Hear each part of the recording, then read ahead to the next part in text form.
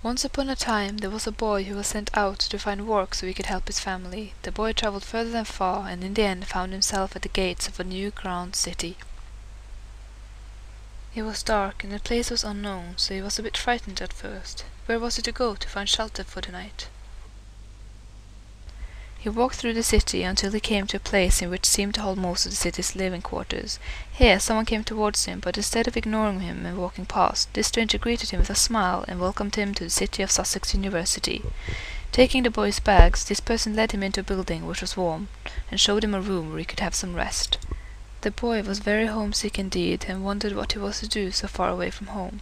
But he was also very tired, and soon fell asleep in this new place.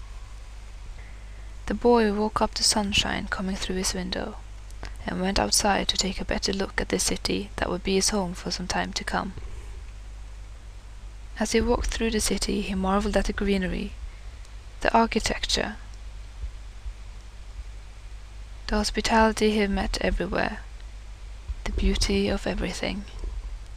He found fresh food at the market, guidance whenever he needed, and a grand library with thousands of books he had never even heard about. After asking other people about where he could find occupation so to help his family, he learned that this city was devoted to knowledge of anything he may desire, and so it was that by the end of the first day, the boy had decided he too wanted to earn a degree in knowledge. After a few months, the boy had not only found his place in this new city, but enjoyed himself as well. His degree was captivating, the people motivating, and the place simply fascinating. He still felt homesick, that's true, but he had found a place where he could feel at home and where he was never really alone.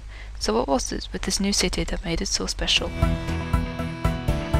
Beauty.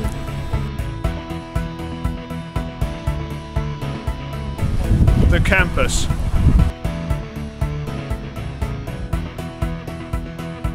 The library.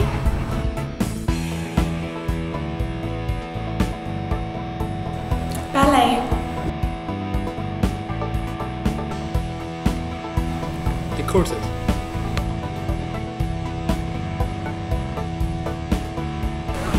Brighton.